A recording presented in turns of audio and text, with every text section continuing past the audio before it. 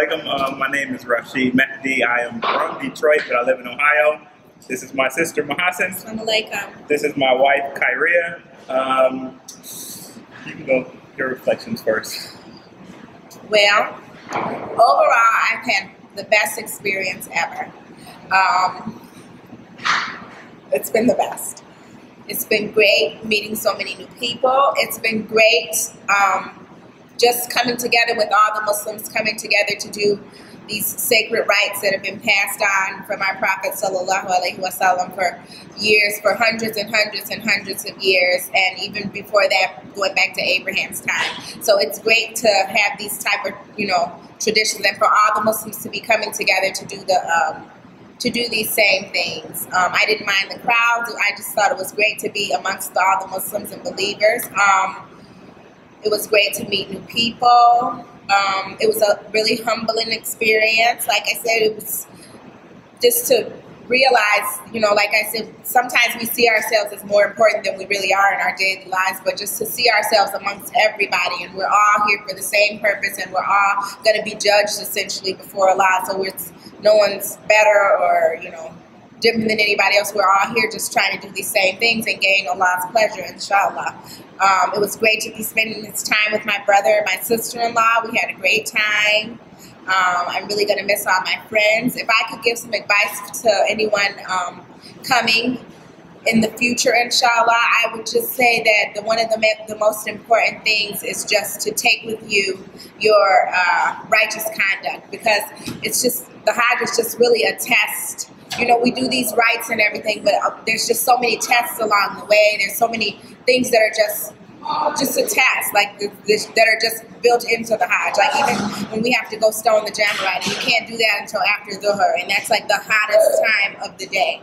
So it's going to be a test for people to see how they're gonna act, how they're gonna treat each other. It's just, we always just have to remember to treat each other the way that we're supposed to, the way that our Prophet sallallahu alaihi wasallam instructed us to treat each other. And and even being here with the city, and there's a lot of debris and stuff all over, but that's still a test. So how are we going to respond? Are we just going to fall in line with that, or are we going to try to do better, or do the way that we know that we're supposed to do?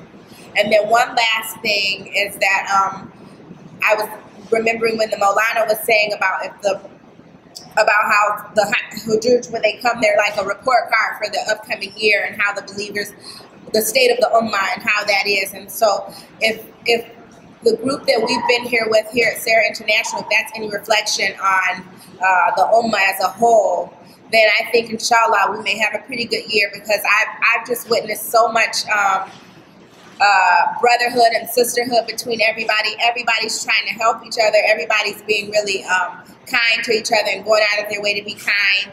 And I think that if that's a reflection of the Ummah, then that's a good sign for things to come, inshallah. Inshallah. All right, so my reflections on Hajj. I went from some extreme lows, unlike my sister, when I hit lows when I saw some of the things that happen at Hajj. Like it's not all peachy here. There's some things here that may get to you. And when I was seeing these things happen within these holy precincts, it took me for a low. I won't lie, because I was looking at it, thinking about the state of the Ummah, and the reason why the Ummah is how it is now. You can see why. There's a lot of pushing, shoving. It's sad. So I hit some lows, but alhamdulillah, I was able to also hit some extreme highs when I tried to reflect on the blessings that Allah subhanahu wa ta'ala has given me. Just first off, inviting me here and accepting that invitation, inshallah. And inshallah, He accepts my Hajj and forgives me my sins. So when I reflect on those things, I'm on this high. So that was the good thing about Hajj. The advice that I would give to people is, there's so many people here, and since the rewards for doing the good deeds here are multiplied, you have so many opportunities to get as many blessings as you can possibly get. You have millions of people walking around you.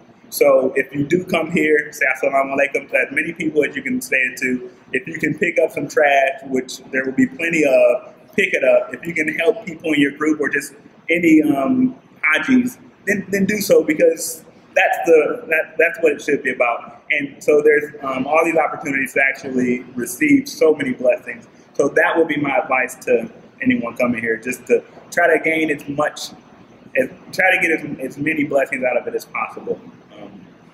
I won't talk as long as my sister, because I'm not sure how long this DVD is. So I will pass it on to my wife now. Assalamualaikum. My reflections on the 2013 Sara International Hajj trip. For me, it was a very, very humbling experience. Just seeing the different people from all over the country. I've never traveled outside of the United States of America, and in doing so, you see how extremely blessed and privileged we are. Just walking through the streets of Medina, seeing the people like from all over the world camped out, sleeping on the ground, I don't know what their life was like back at home, but giving everything up purely for the sake of Allah. Like coming because that's one of our pillars. So I don't know, it was a very humbling experience for me, and it was very eye-opening to see how others outside of the United States live, and how, no other way to put it, how well we have it. So that was very humbling and eye-opening for me.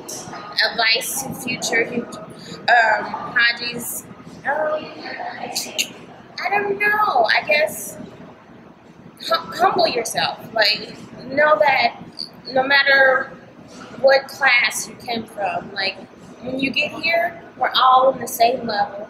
Do what you can to help your fellow brothers and sisters. I don't know. It was a very humbling experience for me. I don't have any other words to describe it, but it was very humbling, and I appreciate the experience. I appreciated the time that I was able to spend with my brother, my husband, and my sister-in-law.